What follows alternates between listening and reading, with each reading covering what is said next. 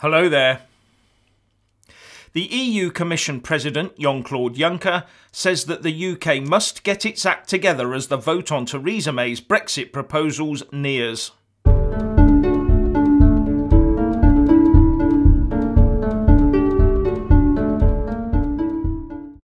Jean-Claude Juncker says that the UK must sort itself out over Brexit and that it was not for the EU to offer the solutions.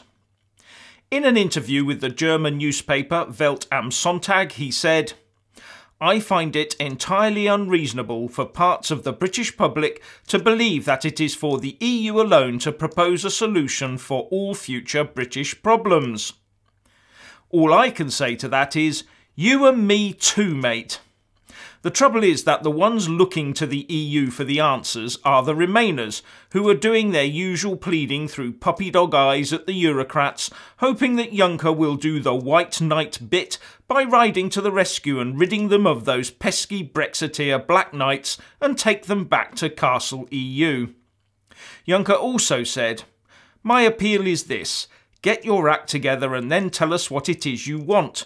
Our proposed solutions have been on the table for months." Well, Brexiteers know exactly what they want, but the major problem is that they have been kept as far away from the negotiating table as Theresa May and her EU-loving UK establishment can sideline them. And as long as Theresa May's so-called deal persists, there will be no act getting together in the very near future over Brexit either, except amongst those that would frustrate it. But once her deal is consigned to the shredder, and all attempts to either extend Article 50 or revoke the Article 50 letter are stopped, then with the exit day deadline of 11 PM on the 29th of March 2019 looming, we can all get our shoulders behind the Brexit wheel and make it work for us.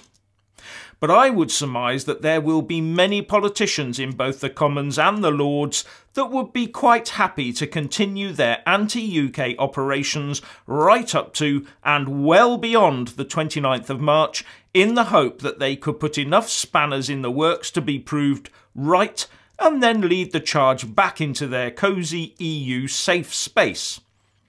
Any of them that starts this sort of activity would need to be identified early and removed from office by whatever means that is available at the earliest opportunity. In fact, I would like to see a new law being brought in to make sure that anyone caught acting against the true national interest faces possible imprisonment and suffers immediate ejection from public office if they hold it. We could call it a treason law. And as an aside to that one, I would also like to see the rules tightened up to ensure that anyone found guilty of an indictable crime is automatically stripped of their honours and titles and positions. The finding of guilt by a criminal court should surely be justification enough. There should be no need for further action through shady political committees.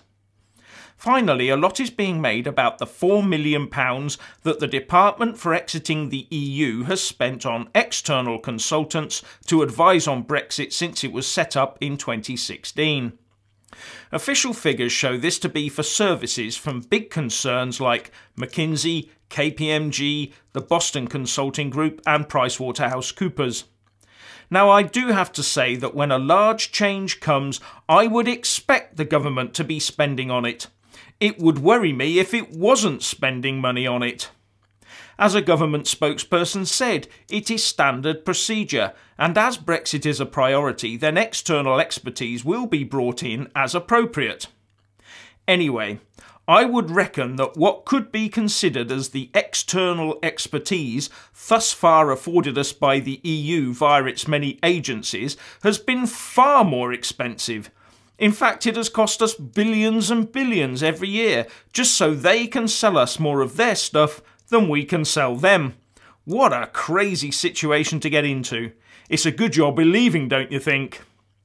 Actually, coming to think about it, after due consideration, I am a bit concerned about the £4 million. Surely Dexu should have spent far more than that on Brexit consultants. I'm now left wondering if they're taking it seriously enough. So, please let us all know what you think by leaving a comment below, and thank you for watching. please do like and share this video. And also subscribe to my channel. And when subscribing, please do remember to press on the little bell next to the subscribe button. That way you'll get an alert every single time I put up a new video. Thank you very much for watching.